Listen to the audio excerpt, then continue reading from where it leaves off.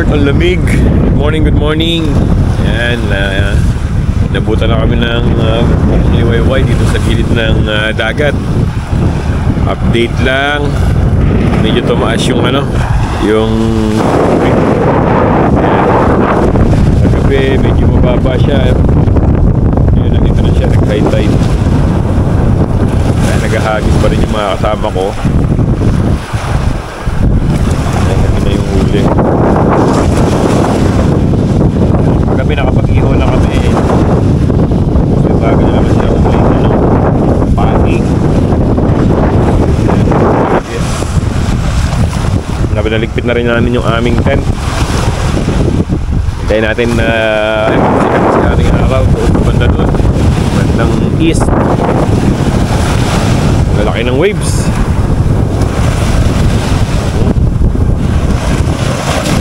Kagabi dito nakalagay yung higaan ko na yun eh.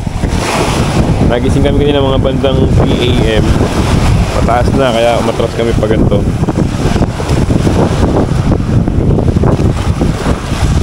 Kakapi muna kami. Kapakulo si Mr. Jong. Mr. Jong, good morning. Good morning. And pakulo muna ng tubig para sa kape. Good morning, Sir Pai. Yan o, say hi to my vlog. Hi mga Kurt. Shout out, shout out. Wonderful morning. Hello, pakusikat na siya na makikita niyo yung parang orange na yan. Incoming. Sir Tito, good morning. Yan o. Yan. Kape na, kape. Siya yung ang dami nang nahuli. Parang may agimat siya sa pag-huli ng isda eh.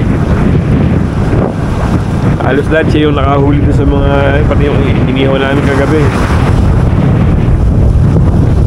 Kagabi mga gamit namin na yan, nandito yan sa banda rito. Tumaas na yung tubig eh. Yan, good morning dito sa disyerto. Yan, bundok ng buhangin na yun. Ay, sarap sa feeling. Siguro natulog kami kagabi mga kwentuhan. Ano na siguro yun, mga alas 12 na mahigit. Sagising kami 3. Then nag-start ng mga maghagis si Tito.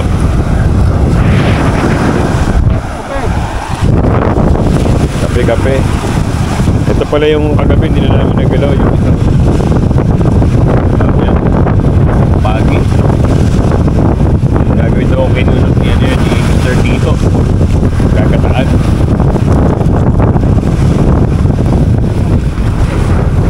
Si Chloe nakapagpahinga si Chloe, mamaya babanat na naman yan.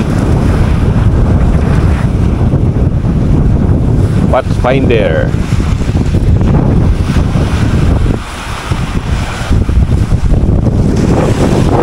Buti nila kagabi, hindi ganong malamig. Ngayon lang mga siguro mga alas 5 ng umaga. Ngayon lang talaga lumamig.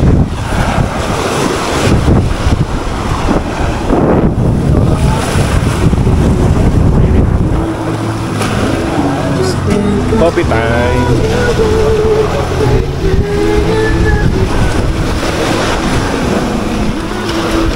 Buhay campers. Kapag pre. Oh pre, sarap yan pre.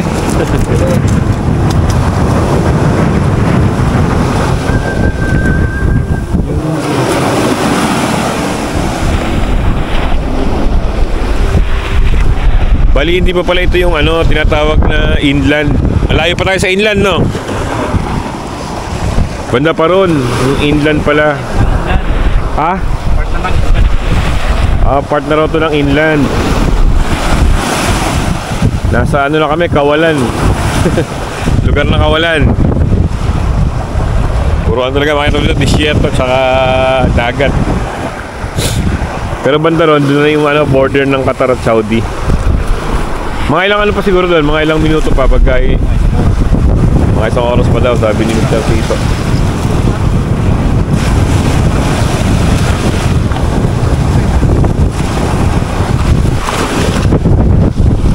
So from here daw mga 30 minutes pa by travel ng sasakyan. Lamig.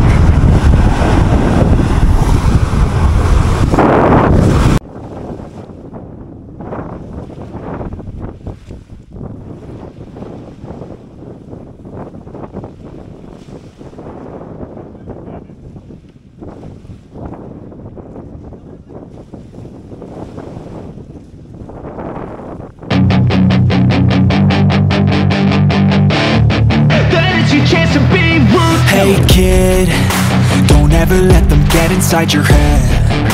They'll tell you what to do in life instead of everything you know that you could get. Don't let them guide your life towards regret. I'll fight for what I love with every breath. My past is filled with things I won't forget. I use them all to push me to my best. So treat the worst of times just like a test. If only I could go back in time, I'd tell myself that everything will end up alright. Just push yourself, test yourself, figure out what you like. Yan, may huli naman si Tito. Takbo tayo.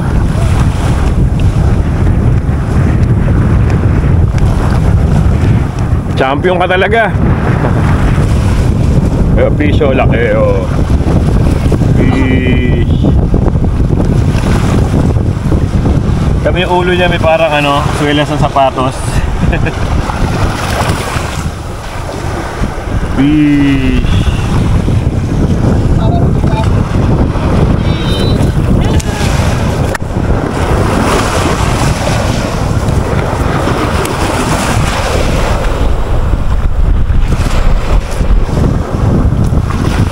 Pangatlo na yan, pangatlo ng huli ni Tito. Ganyang klaseng isda.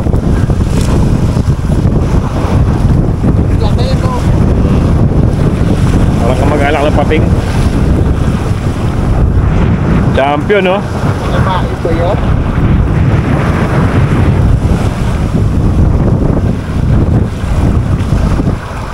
Ganun lang din. Ayun, tirik na ang araw.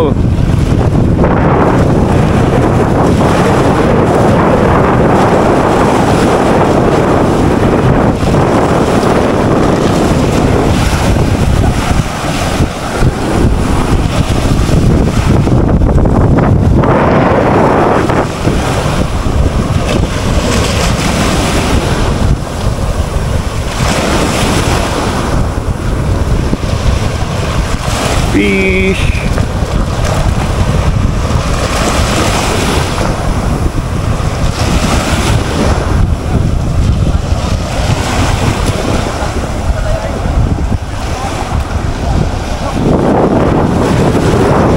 Pre, may huli na naman Mr. Pike. Pre, anong isda yan, pre?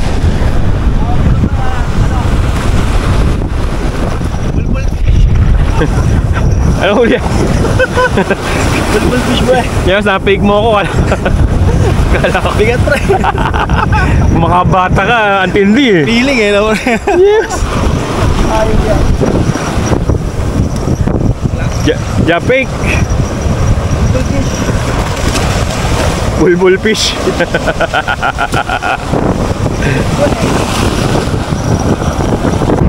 So yo, pack up na kami. Ligpit-ligpit na kami. Medyo mataas na rin yung araw. Time check, alas 7 na ng umaga. Para mga bandang 9, nasa Doha na kami. And medyo 2 hours na higit din yung biyahe kasi dun eh. Ligpit-ligpit. Siyempre, kailangan bago kami malis sa lugar na to, malinis yung mga pinagkagita namin, mga plastic. Alright.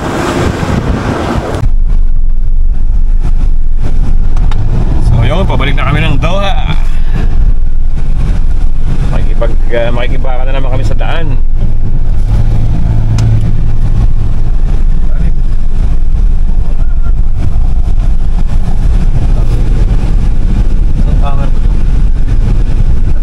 Pulo bunduking buhangin.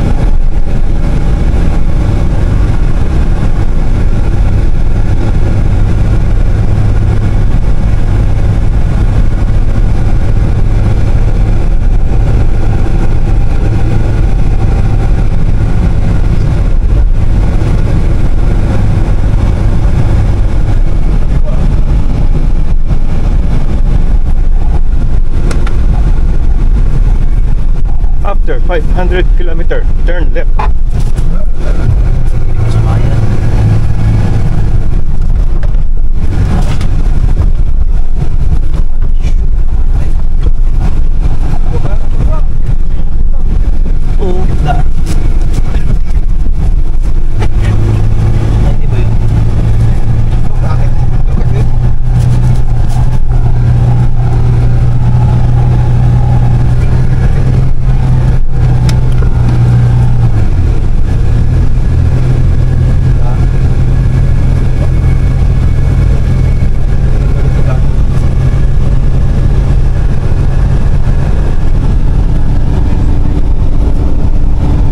In 500 meters, turn left.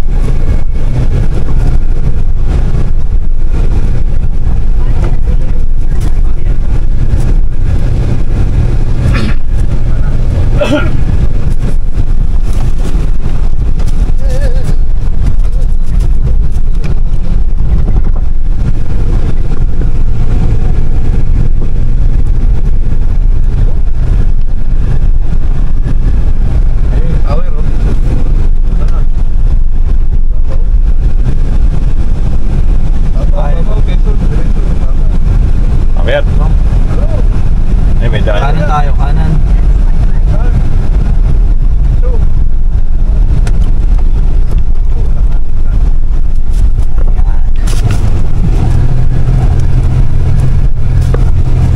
Lalig ka lang kay Chloe. Go, Chloe, go.